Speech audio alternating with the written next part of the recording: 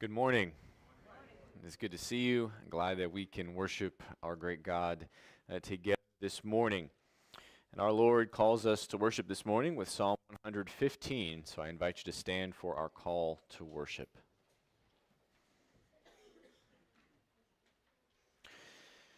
Not to us, O Lord, not to us, but to your name give glory for the sake of your steadfast love and your faithfulness. Why should the nations say, where is their God?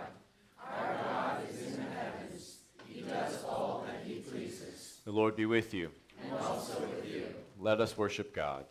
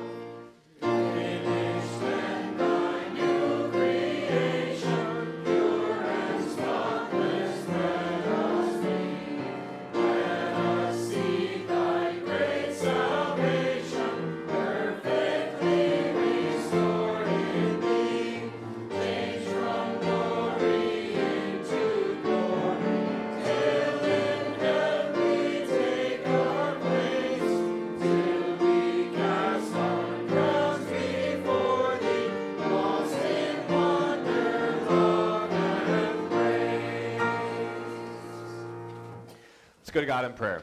And oh great and almighty God, we do give you praise and thanks. We thank you and praise you, God, for your great love with which you have loved us. That we praise you that in your love that you have sent your Son, that he has died that we might live. And in your love you have poured forth your Spirit that we might know you and live our lives with you in full communion with you. We thank you, God, that you gather us together as the body of Christ, that we might sing your praises, and that together here we anticipate that eternal day when we will love you and we will sing in wonder and praise of your almighty power and name. We pray, O God, that you would now sanctify our worship of you. Would you get all the glory, O God? In Jesus' name we pray. Amen. This morning I invite you to join with me and the church through the ages, confessing our faith using the Apostles' Creed. I ask you, what do you believe? I believe in God the Father Almighty, maker of heaven and earth. I believe in Jesus Christ, his only Son, our Lord, who was conceived by the Holy Spirit and born of the Virgin Mary. He suffered under Pontius Pilate, was crucified, died, and was buried. He descended into hell. The third day he rose again from the dead. He ascended into heaven and is seated at the right hand of God the Father Almighty. From there he will come to judge the living and the dead. I believe in the Holy Spirit, the Holy Catholic Church, the communion of saints, the forgiveness of sins, the resurrection of the body, and the life everlasting. Amen. You may be seated.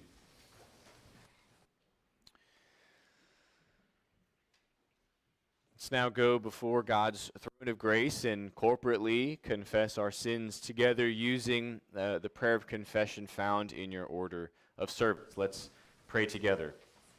Most holy and merciful Father, we acknowledge and confess before you our sinful nature, prone to evil and slothful in good, and all our shortcomings and offenses.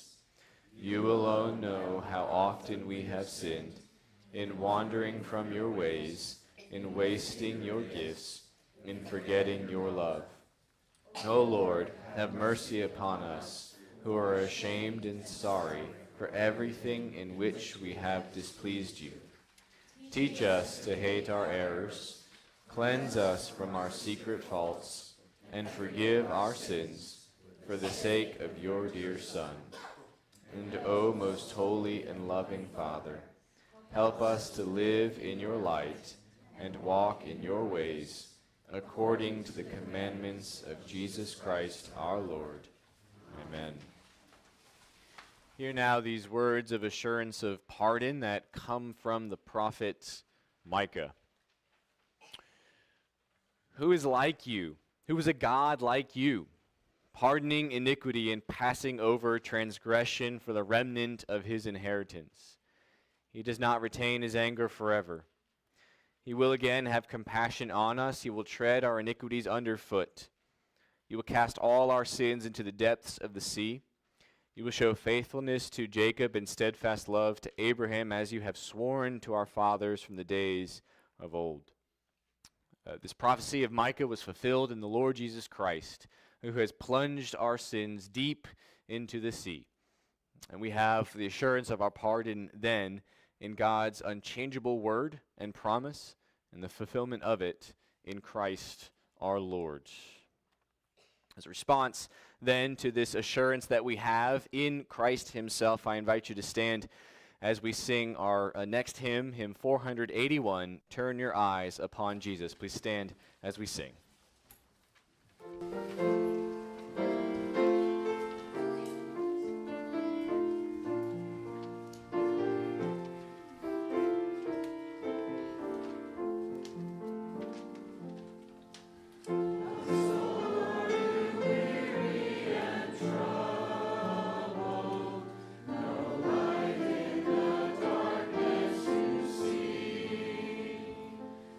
There's life for a look at the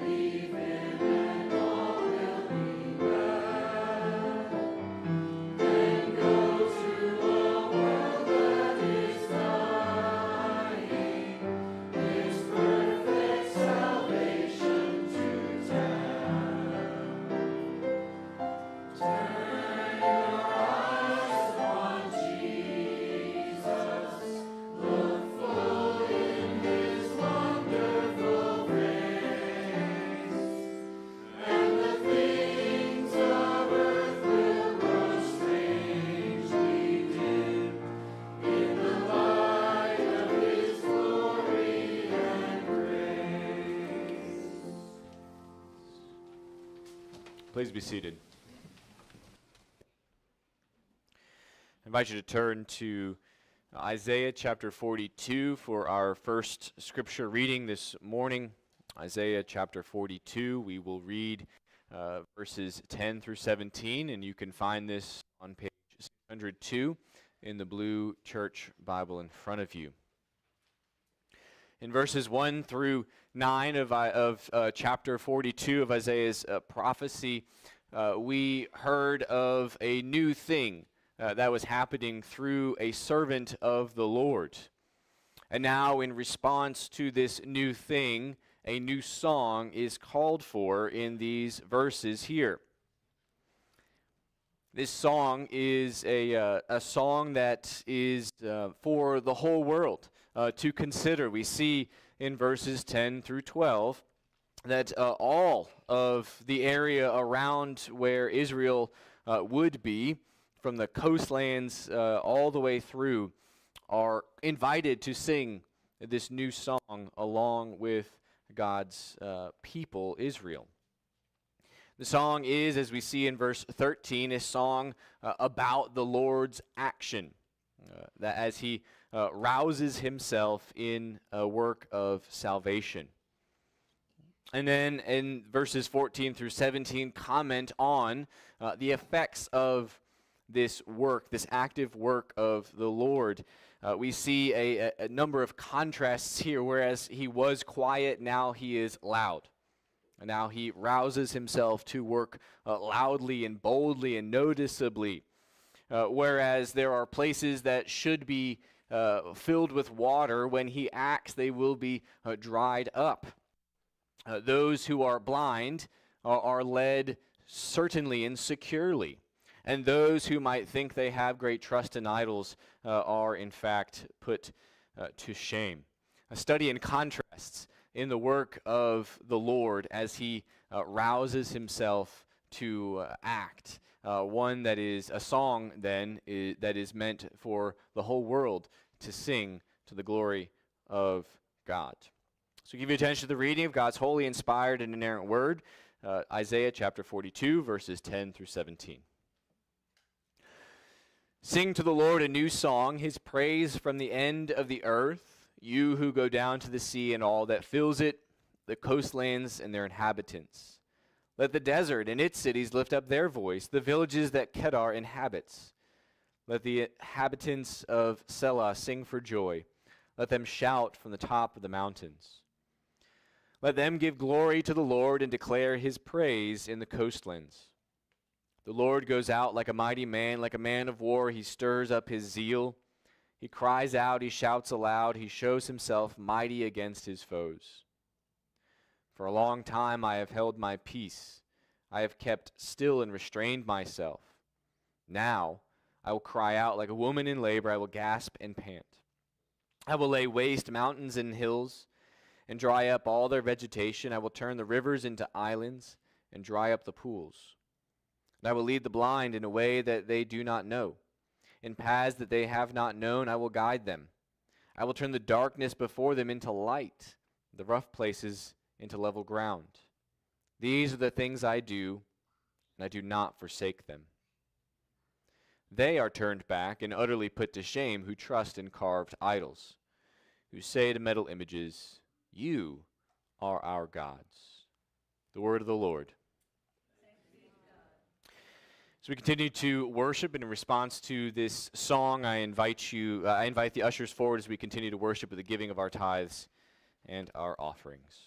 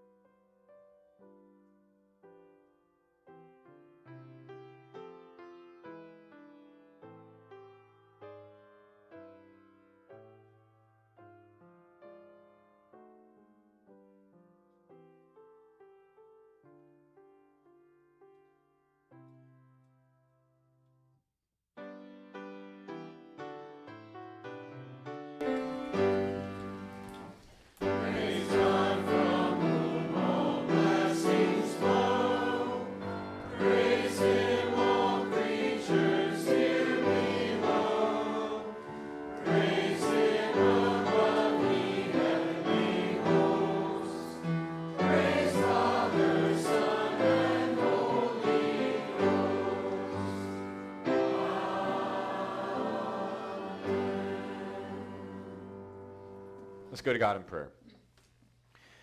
Our Heavenly Father, we give you thanks and we give you a great praise that you have roused to action, and you have most especially and most clearly through the Lord Jesus Christ revealed yourself to us, that we would know you as our God who saves.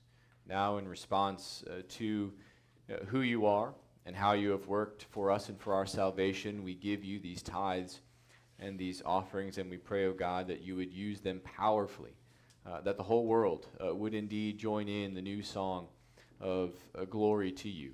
And we pray this in Jesus' name. Amen. Amen. You may be seated.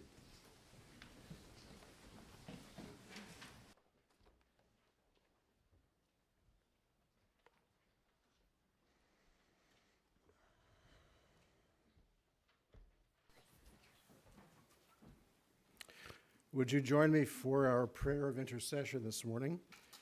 As you know, it's our custom to use a psalm to guide us in these prayers. And our psalm this morning is Psalm 142.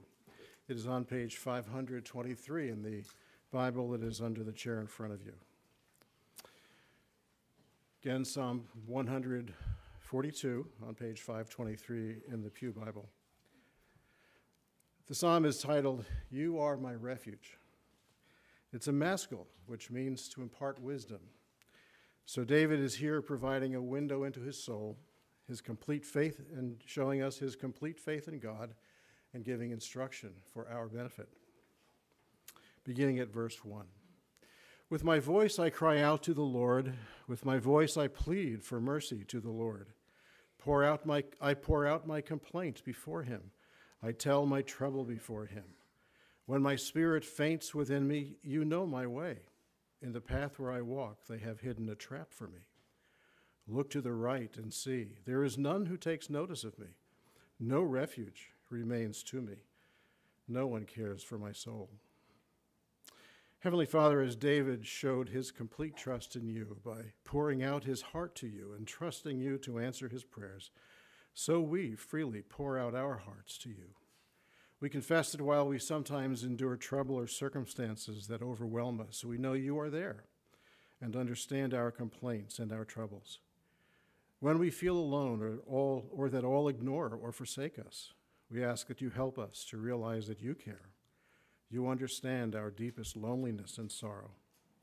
Jesus has experienced loneliness and abandonment by his friends, but never by you. And he lives today to intercede for us at your right hand. We pray for those around the world who are suffering, dear Lord, and experiencing violence and derision for their faith in you. Have mercy on them, we pray, and bless them. May we recognize their lives as instructive as we see increasing hatred of Christ and Christ followers, even in our own land. We pray for those who are experiencing the devastation of war and hatred, unfounded on anything but the sinful desires of men for power, or for hatred of you and those who claim faith in you.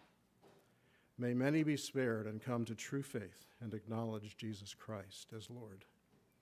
We know it is you who protects us from evil and from the evil one, even providing caves in which we can safely hide, as David did. With the psalmist we pray, I cry to you, O Lord. I say, you are my refuge, my portion in the land of the living. Attend to my cry, for I am brought very low. Deliver me from my persecutors, for they too are too strong for me. Bring me out of my prison, that I may give thanks to your name. The righteous will surround me, for you will deal bountifully with me.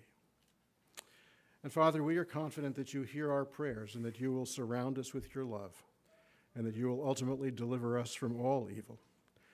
But while we remain here on this earth, we ask that you provide for the needs of each of your children, for education, for employment, for food and shelter, and everyday needs.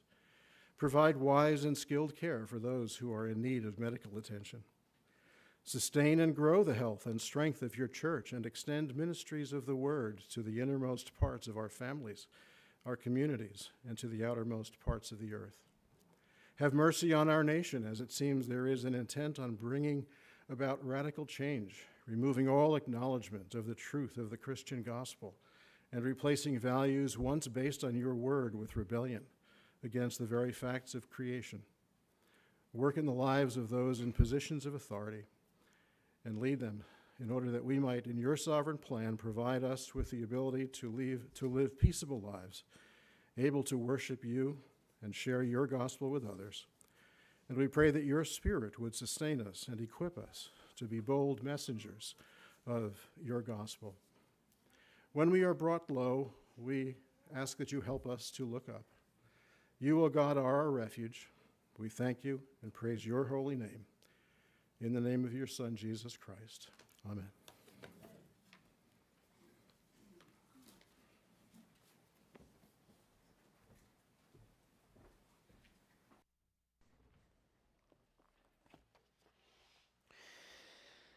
Please turn to John chapter 20.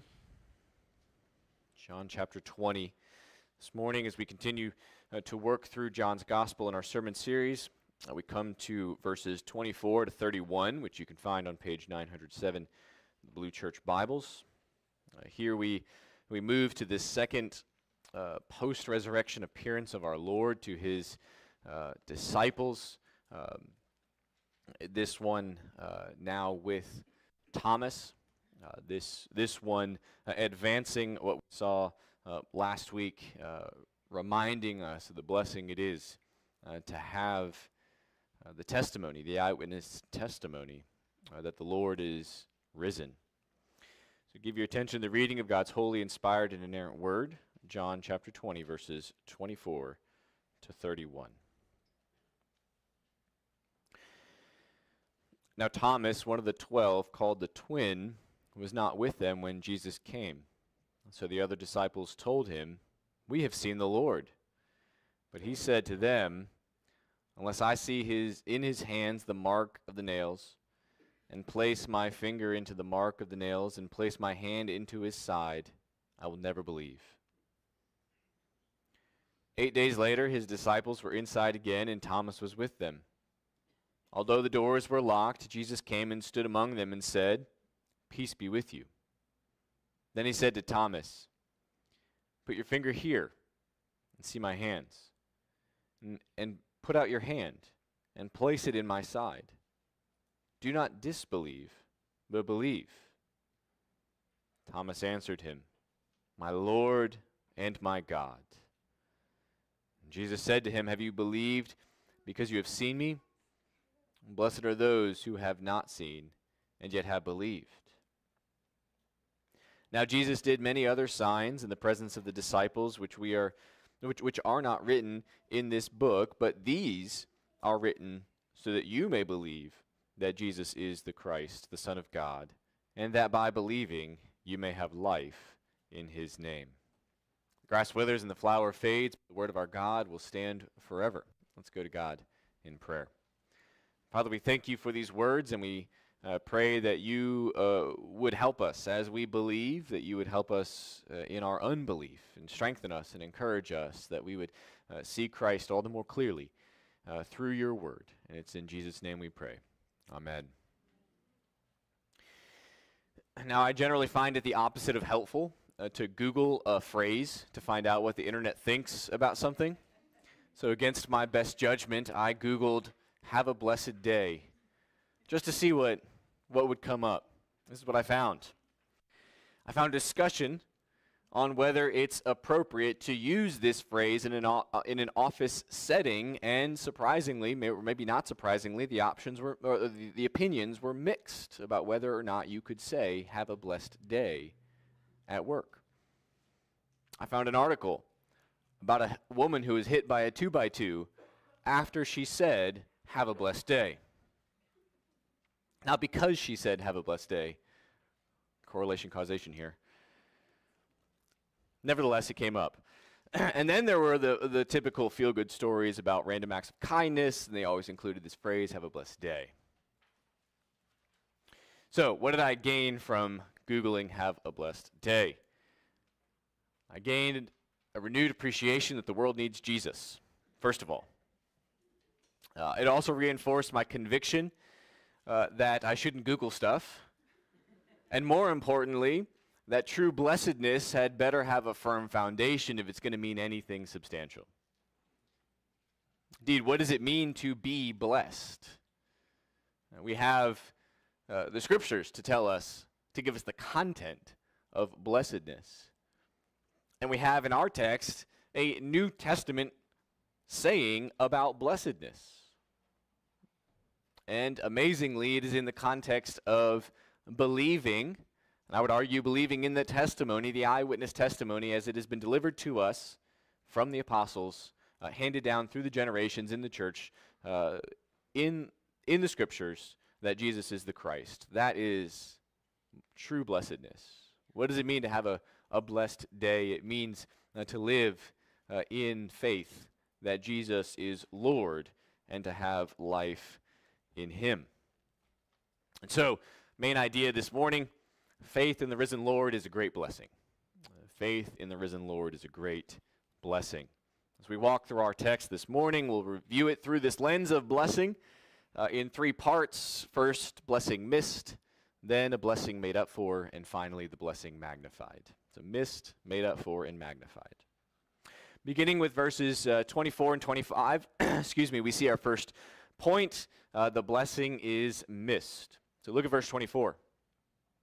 On the heels of the first resurrection appearance of Jesus to his disciples, John tells us, to set the context for what comes next, that Thomas, one of the 12, was not there that first Sunday, Easter Sunday evening. Naturally then, the other disciples, the next time, whenever that was, that they had an opportunity to see Thomas, they told them the coolest thing ever, we have seen the Lord. Obviously, their encounter with the risen Lord was noteworthy, and of all the people that would probably want to know that they had seen the Lord would be Thomas, because Thomas himself had followed Jesus, he had eaten with him, he had learned from him for years. And so they made known their eyewitness testimony to the resurrection of the Lord Jesus. We have seen the Lord. But Thomas is not going to have anything to do with their eyewitness testimony. So he responds to them, unless I see in his hands the mark of the nails, and place my finger in the mark of the nails, and place my hand into his side, I will never believe. First of all, what a slap in the face to the other disciples, isn't that? You got the best news in the world, and you tell your friend who you've lived with and eaten with, and you've gone through the trenches, as it were, with, and he's like, no, not interested. I won't see it. I won't believe it until I see it. I mean, they must have been giddy with excitement to tell Thomas that they had seen him, seen the Lord, but Thomas brushes them aside. So what are we to make then of Thomas's statement here? Let me give you just three angles on as I see it, what's going on here. First of all, Thomas is undermining eyewitness testimony. Whether he intends to or not, he is undermining the value of eyewitness testimony. He's calling into question the credibility of the other disciples as witnesses. Now, Thomas, growing up as he is, I mean, at this point he's still a Jew. He's within the Jewish world mindset, right? Two or more witnesses are sufficient in a court. And he had well more than two, right? And yet he says to them, that's not enough evidence. I need more. He is undermining eyewitness testimony in the way that he responds to this report from the other disciples. Secondly, not only is he undermining the eyewitness testimony, but he's elevating what he can see, the physical reality around him as more valuable, more real than the report that came from other people. This is not to say that Thomas would literally only accept the other disciples' testimony if he could plunge his hand into Jesus' side. We don't have to go that far. Herman Ridderbos, as he comments on this verse, says that Thomas's statement is undoubtedly not intended to lay down a serious condition for belief, but to expose the absurdity of what they tell him. I mean, dead men don't rise from the dead. That's the absurdity as far as he's concerned. Thomas rejects as impossible the whole idea of the miracle of which his fellow disciples are talking about. And so it's not that he has to, in order to believe, he has to be able to plunge his hand. Like, this is where we could say at least seeing is believing from that perspective, right? But what is he doing here? The warrant for belief for Thomas here lies in what his senses can perceive. What his eyes can see, his ear can hear, his hand can touch. These are the things that make something real to him. But that's a very unfair elevation of our senses over against eyewitness testimony. You know, most of us haven't seen the far-flung reaches of the world, and yet we still take as true the evidences of people who have gone to some of those places and say, this is what it's like.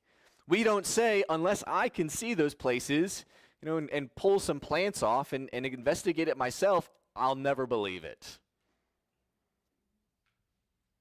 This is the difference between, you know, flat earther and whatever the opposite of that is. Life, reality, right? Unless I can go up in space and see, you know, and travel, orbit around the earth, I'll never believe it. And well, people have done that, and besides, anyway, you get my point. I'm not going down that rabbit hole right now. Third observation, it's really not about Thomas's sense perception at the end of the day. It's really about Thomas. Right? This is what it comes down to. And Thomas's statement here is highlighting that he is the ultimate arbiter of truth. And that's what he's getting down to. You know, how do I know something is truth? Because I say it's truth. It's really, if we're going to take what he says at its, you know, the extremes of what he means. Expanding on this idea that touching the risen Lord is not a serious condition for belief, the point then is that it's not really about his sense perception, but that he is the one who determines what is true and false. Thomas decides how faith in the risen Lord should come about. Only what is convincing to me is a just warrant for faith in the risen Lord. That is really what he's getting. That's what it gets down to here. He's saying, you know, I appreciate that y'all had this vision or whatever it might have been, but really I need to really determine whether this actually happens. It's about me. What an impoverished way about going about life, though, is presented here in Thomas's rebuttal of the other disciples. And actually, it carries within itself its own defeat. It exposes its own insufficiency. Think about Thomas. Again, he's steeped in Judaism. If he was the only arbiter of truth, then he would have known the whole truth, and would have known that the Old Testament prophesies that the Messiah had to die and be raised. If he trusted his sense perception, then he would have known, because his ears had heard it, that Jesus himself had said at least 3 times, I'm going to die and be raised on the 3rd day. He should have, as we've already mentioned, trusted eyewitness testimony, steeped as he should have been in the Old Testament. Thomas is not enough. He can't be his own final arbiter of truth. His own rejection of the other disciples simply contradicts what he is trying to argue implicitly in how he rejects them. All that to say is that Thomas definitely needs the risen Lord, and also he has totally missed a tremendous blessing in the way that he has responded to these other disciples. I mean, think about it from the perspective of the other disciples now. They've got the greatest gift, the greatest blessing that they can deliver to anybody. We have seen the Lord. It is the good news that Jesus is risen. He is risen indeed. And he rejects the gift. He misses the blessing. He misses his own kind of blessing as being a prominent, the potential of being a prominent follower of Christ who believed without seeing. He missed the blessing that is the good news itself. Now, Thomas, we should all acknowledge, is not alone in missing blessing. Thomas's mindset is not foreign to our current day at all. The world is filled with people who are playing the game of life with the wrong set of rules, fully believing in their hearts that they can be the arbiter of truth in a very imbalanced way, accepting only that which the eye can see, the ear can hear, denying legitimate eyewitness testimony. It's just helpful to acknowledge this. Just say it out loud. This is what's happening all over the place, even today. But then also it should move us in a way. It is obstinate disbelief. But it's a missed blessing. If you think about it as a missed blessing rather than just, you're being an absolute fool, it does kind of change the way you approach the response. It's a missed blessing. As a very quick takeaway, pray that God would go before us and prepare the hearts of those who would hear this blessing of the good news, that they wouldn't miss it.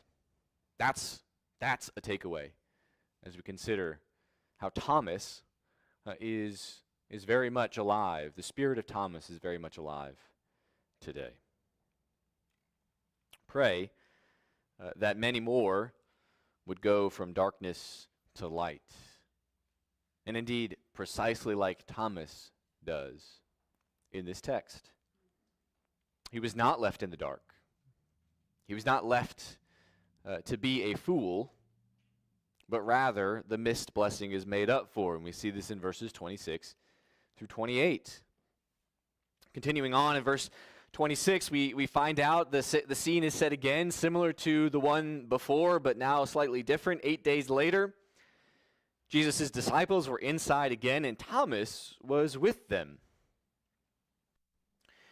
This new scene here is a lot like the old scene, isn't it? The disciples are shut up again in a locked room on a Sunday. Thomas, of course, is with them this time. But Jesus sovereignly takes his stand among them in spite of the locked doors, and he greets them with that most significant of greetings that we talked about last week, peace be with you. Now, whatever other significance there might be to this developing pattern, as it seems, of Christ meeting with his disciples on Sundays, and there are a couple directions we could go with that. The parallelism with his first appearance at least points to Christ's single objective of bringing his disciples to a deeper, a truer faith to him, in him, when they meet with him, or rather I should say when he meets with them. But it shouldn't fail us that he's also meeting them on Sundays. And here we are, meeting with the Lord on a Sunday. Now, for all the parallels here between these first 2 weeks after the resurrection, the first 2 Sundays after the resurrection, there are also differences. In verse 27, a question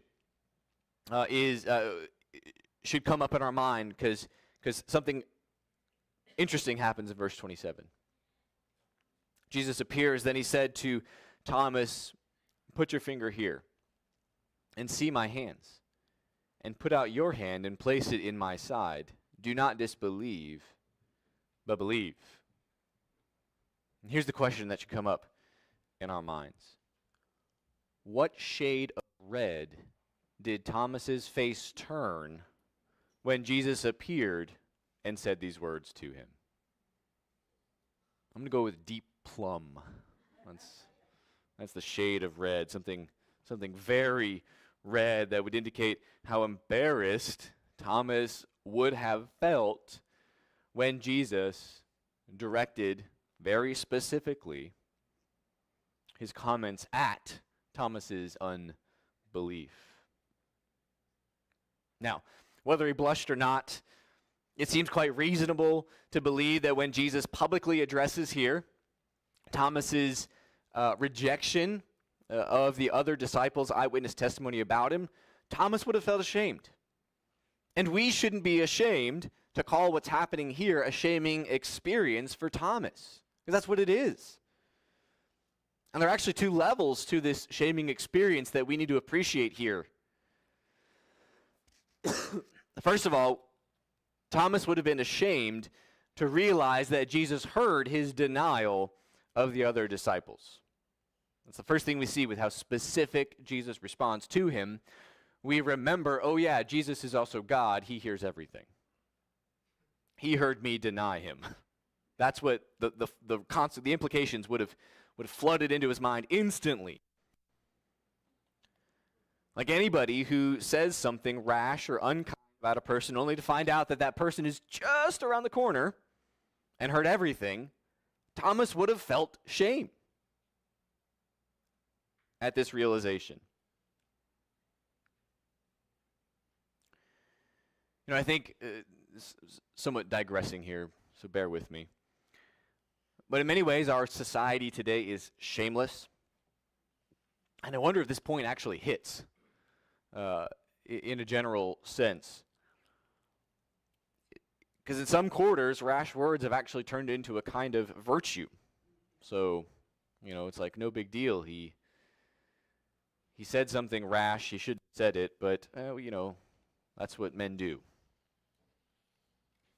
Problem is that much of that rashness is planned and performative. There are instances, and this is where the hot mic phenomenon is helpful for us, where suddenly we realize that there still is a little bit of that shame when you cut through all the junk.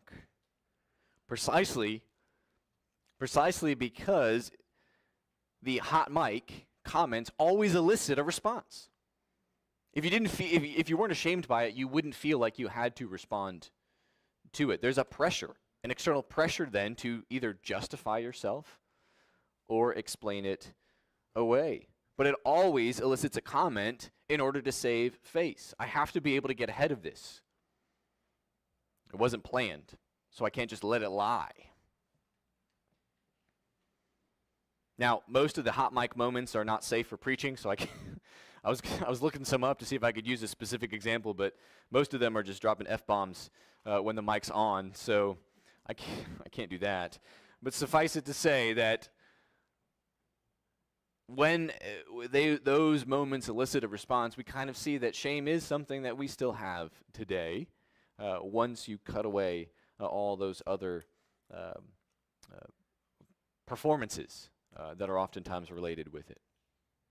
And so there's this, I'm caught in these words that I've said. More than that, though, Thomas, I think, would have been shamed by how little faith he had in Jesus at that moment. We often hear about doubting Thomas, but really Thomas was not much of a doubter. This is his moment of doubting, but other than that, he is not a doubting kind of person. Earlier in John's Gospel, when Jesus went to raise Lazarus, the disciples thought that Jesus was absolutely crazy to go closer to Jerusalem because everyone was trying to kill Jesus. And he was going basically into the backyard of Jerusalem. But Thomas, he had a different opinion. He said to his fellow disciples, let us also go that we may die with him. As one commentator explains, Thomas is certain that to go to Judea means death for them all. but not following Jesus obviously did not occur to him as an option. He is a faithful follower of the Lord Jesus Christ unto death. In that moment when he says, yeah, I'm with you. I'll go to see Lazarus. But now that Thomas is face to face with the Lord, that he can't believe is raised from the dead, it would have been to his shame that all of his faithfulness that he had while Jesus was alive and walking around in his earthly ministry, he somehow lost at the crucifixion. And he would have felt shame. Levels of shame. The question is, what does he do with it? Because everyone feels shame. What do you do with it? Do you laugh it away? Do you just push it down? It doesn't exist. I don't have to deal with this. Or do you do what Thomas does? You own it. And you respond exactly how you're supposed to respond when you have an occurrent feeling of shame. You swiftly correct your unbelief. And you make the clearest confession of faith that can be made. My Lord and my God. What does Thomas do with his shame? He glorifies God with it. That's what he does. He knows there's a place that he can go with his shame because the very marks that are in Jesus testify to the fact that his shame has been covered by someone. And that then is a source of great empowerment to him. Again, not that he would consciously been able to reason this out in the moment, but that then he can, rather than turn away, fully embrace the one whom he had just denied with the greatest confession, my Lord and my God. Now, literally, my Lord and my God is really a climax in John's gospel. I put some thoughts in the reflection on that, because this is the moment where what is said in the prologue, where we know that Jesus is God, is now declared by someone within the gospel narrative. And that makes it an amazing moment. What Thomas says is truly remarkable. And so we need to give him credit that what he did was exactly the thing that we must do when we're caught in our disbelief and we feel the shame of that, not to turn away, but to turn our eyes upon Jesus. Now, as Jesus here in his second appearance confronts Thomas in his disbelief, provides an opportunity for Thomas to make up for the missed blessing, and he does. The one who had put too much weight on his own ability to find the truth on his own now confesses, on account of his encounter with the truth, capital T, the most important truth in the history of the world is then presented to us, that Jesus is Lord. He is for Thomas, and he ought to be for us, my Lord and my God. And with that, we can move to our final point, which is how Thomas's individual experience now is magnified, that his blessing is missed, it's made up for, and now it's magnified in light of his individual experience, as now the testimony, the gospel, the good news that we have seen the Lord is to spread to the ends of the earth. The blessing in verses 29 to 31, the blessing is magnified. Look at verse 29. Jesus responds to him. It doesn't have to be a question. It could be a statement. It could be, you have believed because you have seen me. And blessed are those who have not seen and yet have believed. If you make it a question, it sounds like an even bigger rebuke of Thomas. But he does the right thing by repenting and confessing Jesus. So while it is a rebuke of him to a degree, it certainly is, it's also saying yes and. It's like, yes, this happened. But then even more so, blessed are those who have not seen and yet have believed. This rebuke quickly turns from Thomas to what are we going to do now in light of what Thomas has said. And one commentator has pointed out, and this is just one additional example of irony within John's gospel, that Thomas was the one who had the opportunity to be the blessed man, right? Blessed is the one who has not seen and believed. Thomas was the guy. He wasn't there the first time. And now Thomas was going to be one of those people who had to go out to the ends of the earth and declare to other people, as an eyewitness, trust me, I've seen the Lord. And believe, knowing that he himself hadn't found that sufficient. Some irony there. Probably would have stoked a bit of a fire in his evangelistic efforts also, wouldn't it? And interestingly, we now move on to where we are today. We move from these resurrection appearances to receiving and relying all the more so on the eyewitness testimony that the Lord is risen. And this is where this text really comes home as an application for us. For while Thomas had the opportunity to see the Lord, we know that in the 40 days-ish from here, he was going to ascend to heaven, and he would not be seen. For he would be taking his place at the right hand of God the Father Almighty.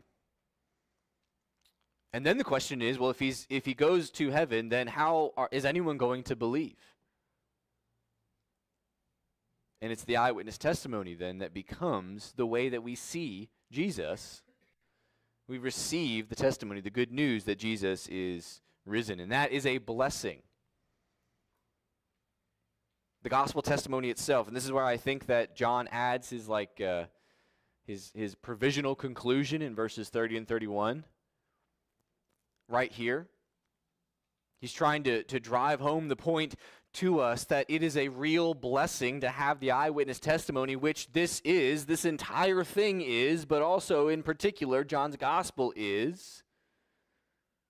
This tells us we have seen the Lord. And then we take it and we believe it, and it is a blessing to us who have not seen the Lord and yet have believed. This simple eyewitness testimony. John tells us in verse 30 that there were other things he could have written, but the point was that he wants you to see the Lord, as it were, through the eye of faith, based on what he has written. And so as things climax here with declaring that Jesus is my Lord and my God, we see the point of John's gospel then is to be that which we receive in order to be blessed. For it all points to the Lord Jesus Christ, who he is, and the significance of what he has done, which is to offer to us life in his name. Now this language of blessedness, that's proverbial language in the Bible. This is the language of Psalm 1. Blessed is the man who walks not in the way of sinners, and so on and so forth. This is the language of the Proverbs that sets before us two ways, two paths. One is a path of life, the other is a path of death. The blessedness that is set before us then, in light of what the rest of the Bible says in all these pages that come before, is to remind us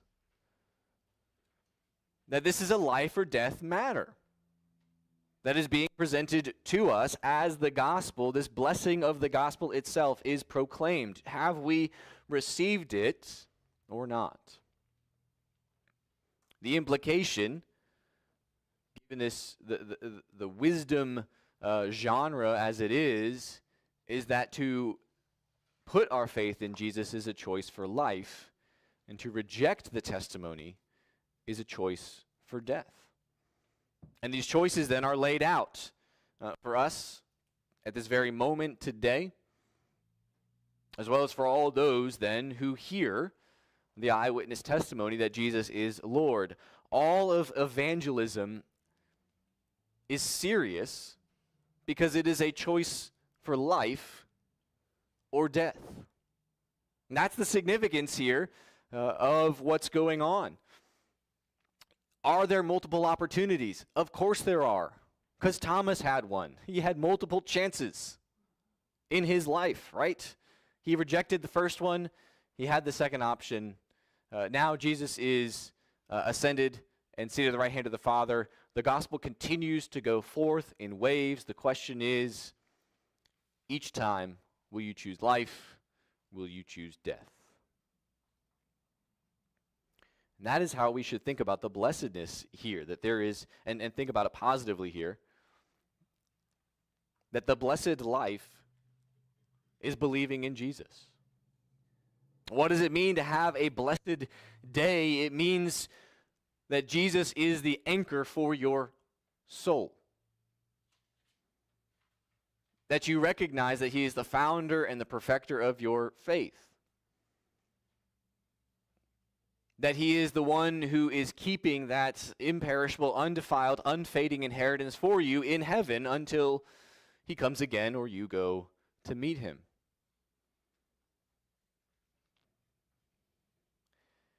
The blessed life is life in Christ. And it is a life of faith. For faith is the assurance of things hoped for and the conviction of things not seen. Not seen. So as we think about the blessedness that is magnified here, it is magnified not in its quality. For the life that is offered to Thomas and to those who heard Thomas a day after this Sunday, on Monday morning, when then he went out to share this blessing, it's the same blessing.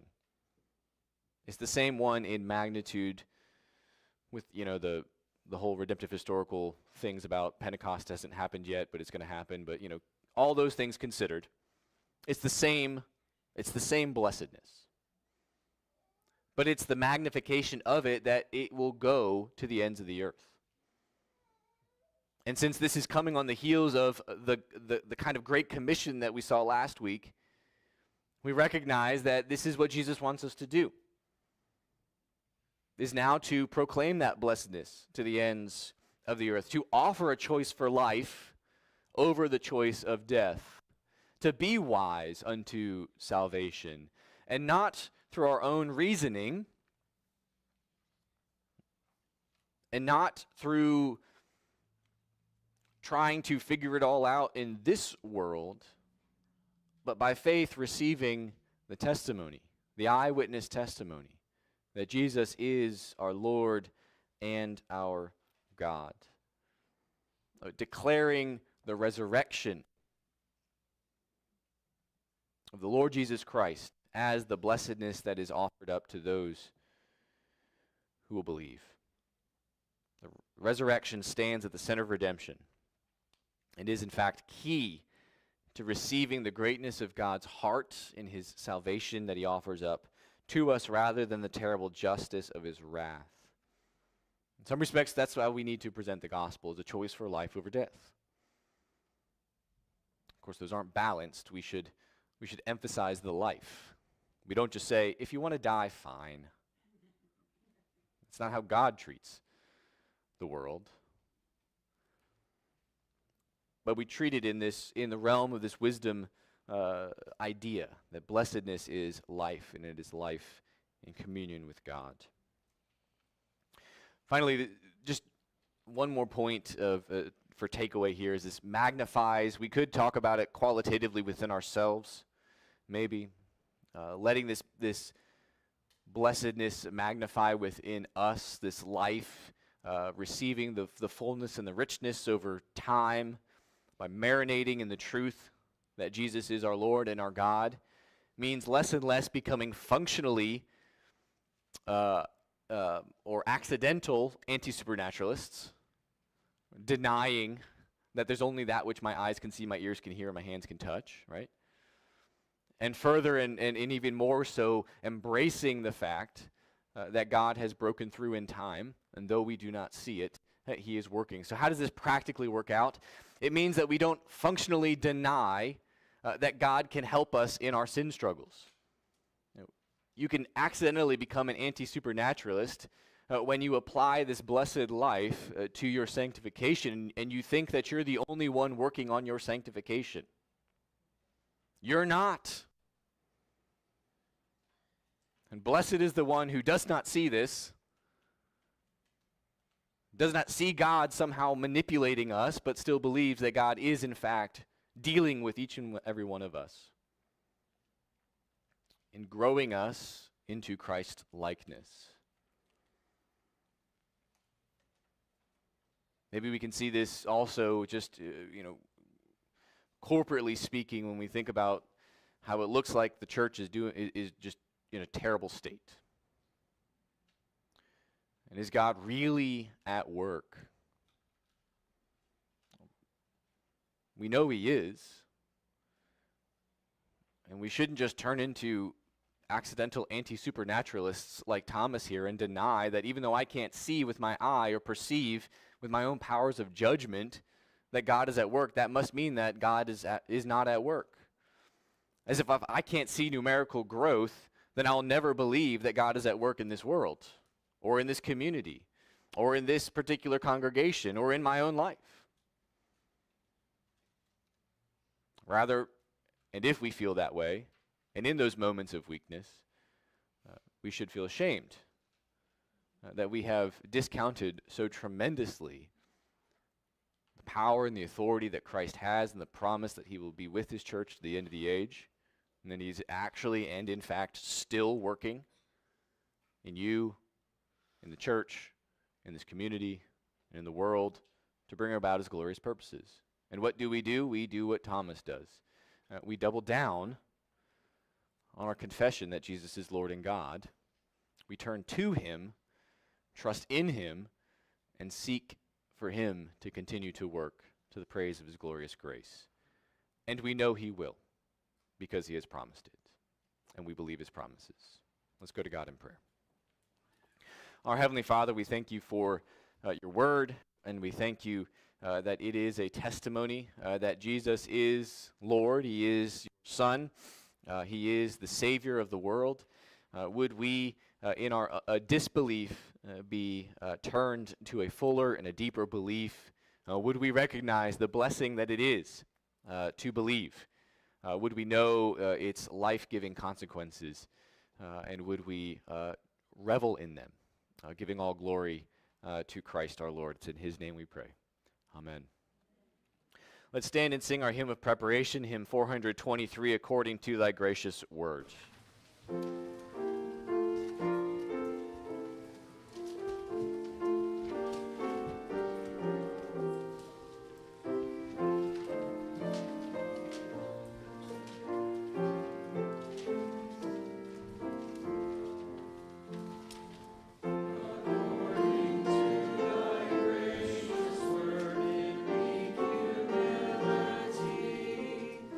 This will I do, my dying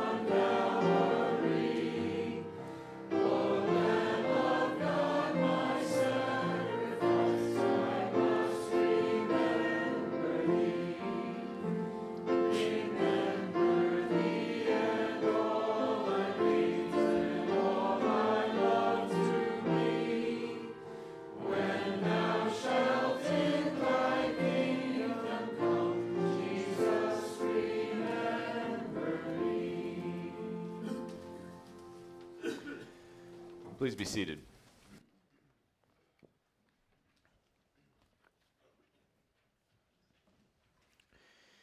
As we come to this table, we do not see the exalted Lord Jesus as he is today.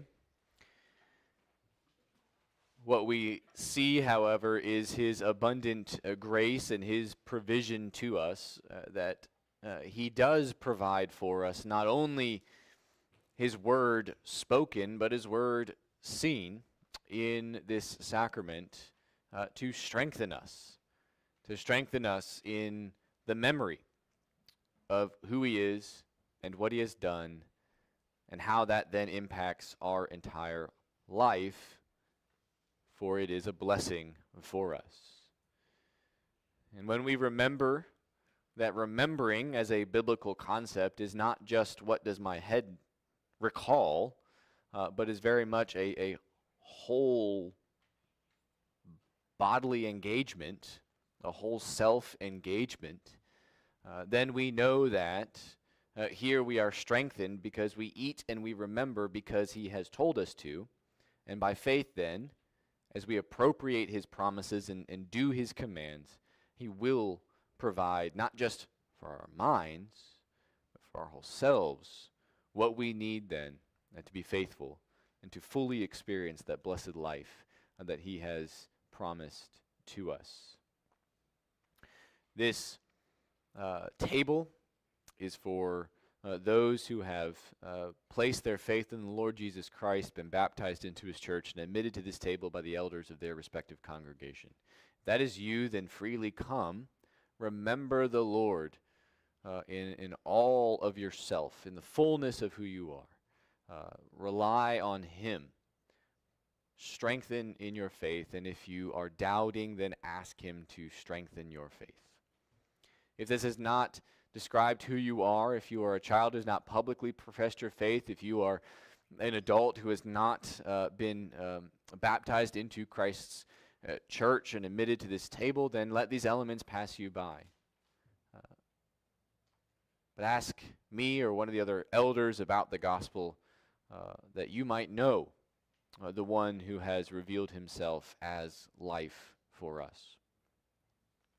We do use wine in the celebration of the Lord's Supper for reasons of diet or conscience. You prefer juice, you can find it in the outer ring. And if you require gluten-free bread, you'll find it in small bags in the bread trays. If you have any questions, please ask the elders as they distribute. Let's go to God in prayer. Father, we thank you that we can come to this table and that you provide the richness of your grace to us, and pray that we would eat by faith and that we would be strengthened by Christ. It's in his name we pray. Amen.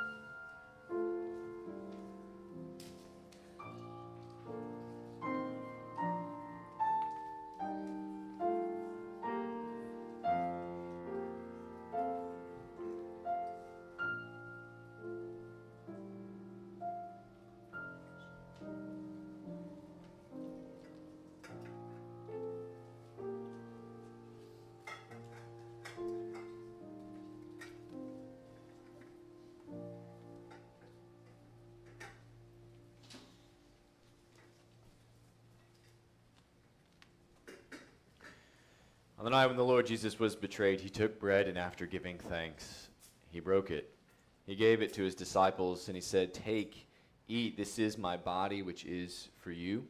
Do this in remembrance of me." Let's eat together.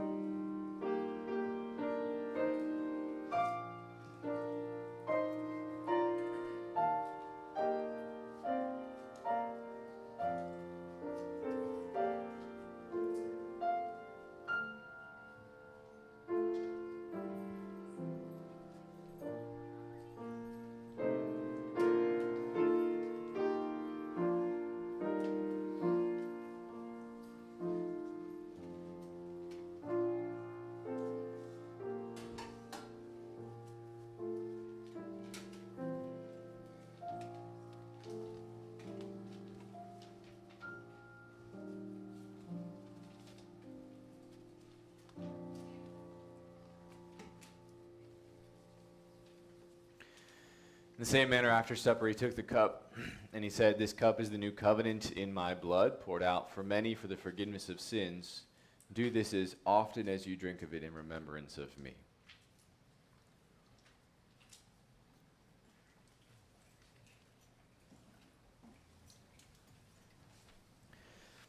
As often as we eat this bread and drink this cup, we proclaim the Lord's death until he comes again. Let's go to God in prayer. Father, we give you all praise and thanks. We thank you, that we have this opportunity to eat this bread and drink this cup.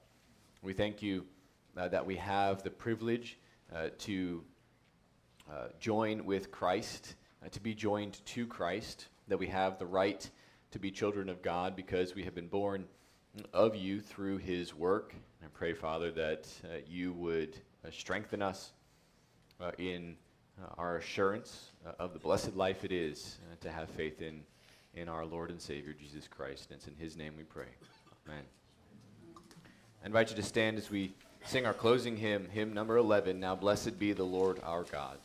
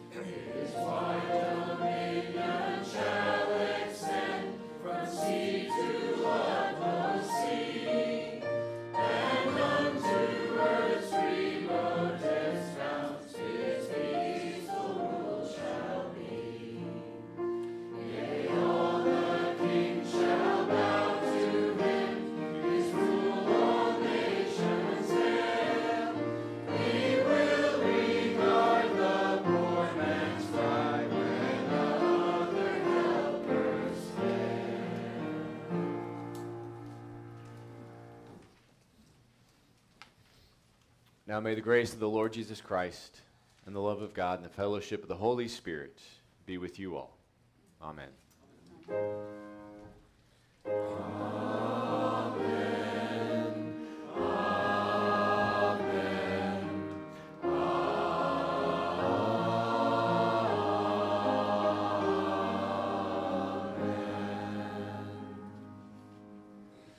Please be seated.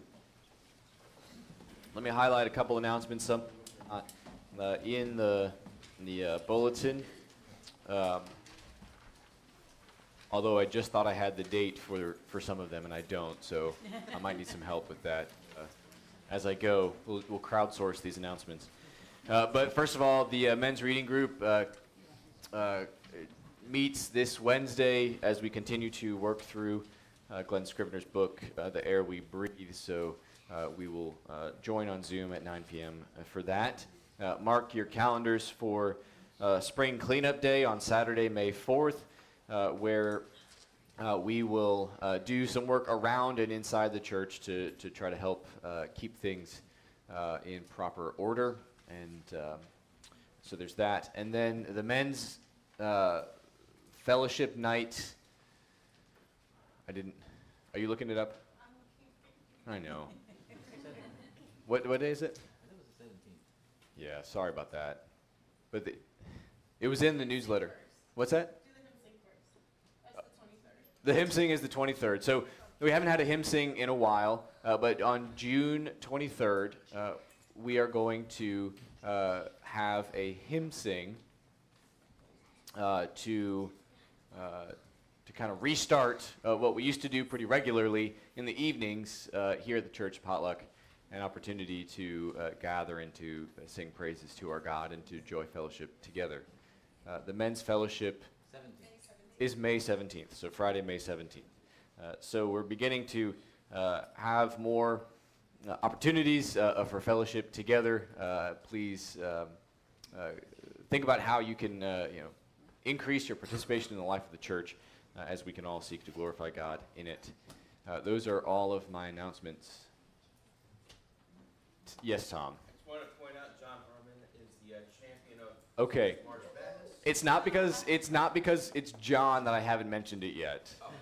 All right. I was waiting till we had the grand unveiling of the trophy before I announced John as the winner of March Madness. But John did win, so congratulations. Yeah. As is often the case at Tricky Fields, and you navigated it well, so well done. Well done. Now, those are all my announcements. You are dismissed.